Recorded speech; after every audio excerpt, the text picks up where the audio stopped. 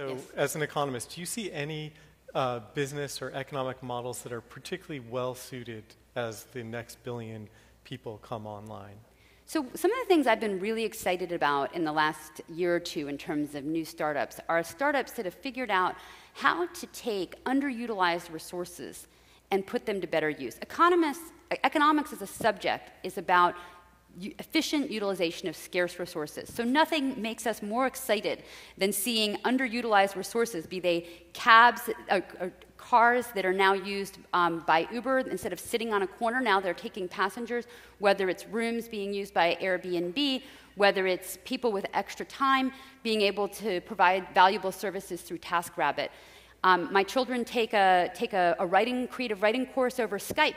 And you can get language tutoring from all over the world through Skype-based marketplaces. So those types of markets are really exciting. As we think about, though, the next set of people coming online, we're getting people from poorer countries, from developing countries, people without banking and without good ways to get paid. I can't just on my own hire a language tutor from China and have an easy way to pay them.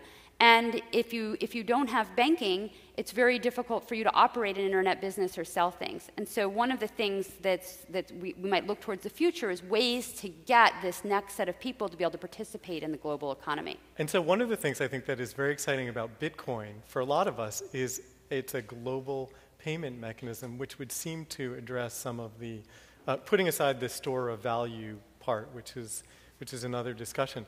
Do you see Bitcoin or other digital payment mechanisms addressing the problem that you're talking about and actually are using them, actually coming into currency? That's right. So just in the last 8 or 9 months, I've started doing research on virtual currencies for precisely that reason.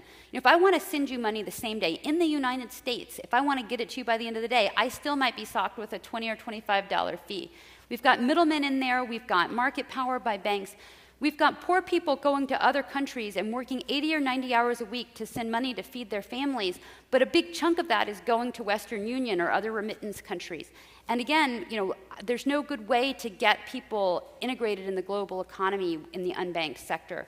So I'm very excited about these new types of currencies as a way to both put pressure on existing systems to lower their fees and to become more efficient, as well as a way to move money around.